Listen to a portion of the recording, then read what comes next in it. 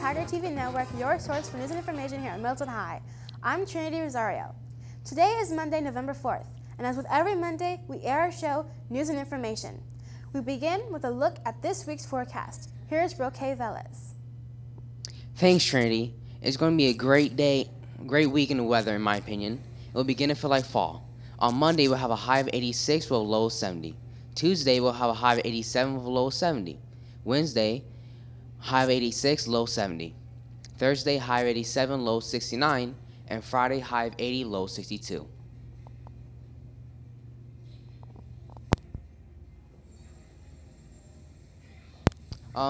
Back to you in the studio.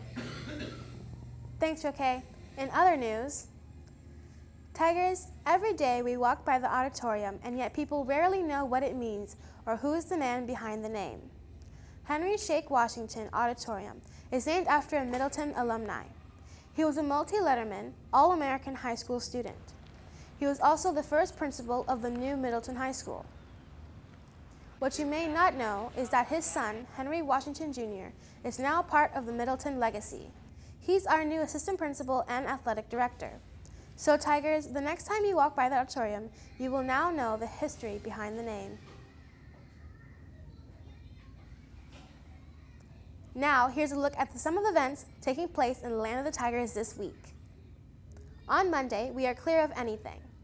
Tuesday, the teachers and faculty have a weekly faculty meeting. On Wednesday, the 6th, we have Young Middleton Magnet coming to Middleton for a tour, so make way for the potential Tigers.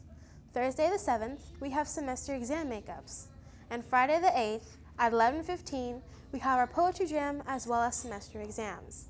It's going to be a busy week for all of us. Also, last week we had a very special guest come to campus to see our wonderful ROTC students. A 4-star general by the name Robert Philly, who met and interacted as well as told his story to the students at Middleton High School. He also met with a few teachers and staff. Middleton extended a red carpet welcome to him. Phew, after all that information, sure does make you hungry. Let's see what is on the menu for lunch and dinner this week. Here's Gerardo Morales and Marielle St. Fleur. Good morning, I'm Gerardo Morales here with Marielle St. Fleur. Here's a look at the lunch and dinner menu starting with lunch. Monday we have sour chicken with yellow rice and cheeseburger. Tuesday we got tacos and pork cheese and pepperoni pizza. Wednesday we got barbecue pork with chicken bites. And Thursday we got Tuscan chicken Alfredo and cheese and pepperoni pizza. Friday we have chicken with lo mein noodles and cheesy calzones. And here's a look at your dinner menu. For the dinner menu today, we have turkey and Swiss croissant. Tuesday, we have Italian baked with chicken sausage. Wednesday, we have mini cheesy calzones and marinara sauce. On Thursday, we have cheeseburgers. And on Friday, we have low-fat yogurt, sunflower seeds, and pretzels. I'm Mario St. Clair. I'm Gerardo Morales. Now, back to you in the studio.